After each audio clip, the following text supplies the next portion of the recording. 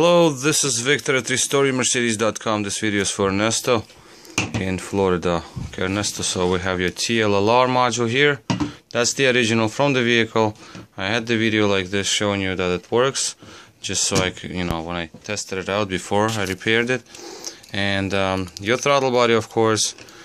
These units were on my bench for 2 days all about, and I'll show you the first of all that they do work. So as you can see, this is my power switch right here, top right corner. Activate the unit. This is your original computer.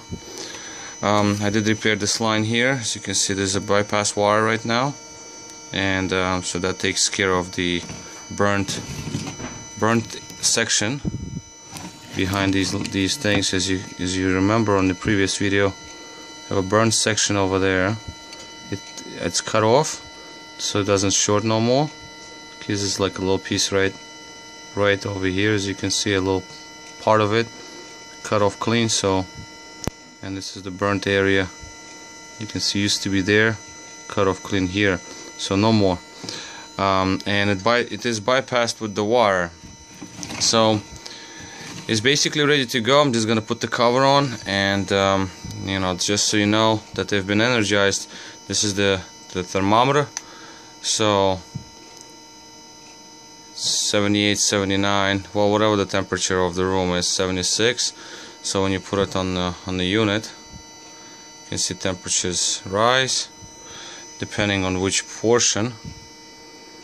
Chips are hotter usually, and 114 is 120 something. Chips are usually hotter than the board. So as you can see, it is on, it is warm. Same for the throttle body here. That's the more or less the hottest area, around this area, somewhere around here. That's where the clutch coil and the motor is. So it's been definitely on for a long time to get it this hot, and inside, of course, they're even hotter. This is from the outer case temperature, and again, this is the room temperature, 77. So these been on for a while, and basically that would be it. Unit works fine. As you can see, it's making the noise. I'm gonna shut it down, put it back on, so you can see that throttle plate moves. That's off. I'm gonna put it on. This is idle speed.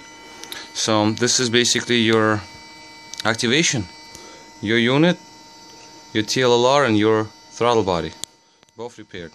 Okay, as you can see, the wires are all connected together through my looms over here. You see, this goes up, it goes here, it goes into your module.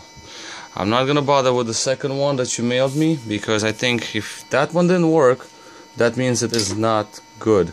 So you can just call the guy up and return it, because you do not need it if it doesn't work. So it's probably, if I'm going to start, this is the second one you mailed me, so I don't think it's gonna make sense to open it up and check it inside, and then the guy is not gonna take it back. So not a good solution, I think. So we know one good working unit is gonna go back to you, and that's all you need.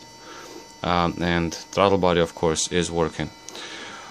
Okay, well, that basically covers it, and I'm just gonna pack everything up and mail it back to you.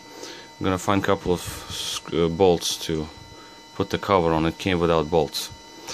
Okay, this was Victor at RestoreYourMercedes.com. Thank you for watching.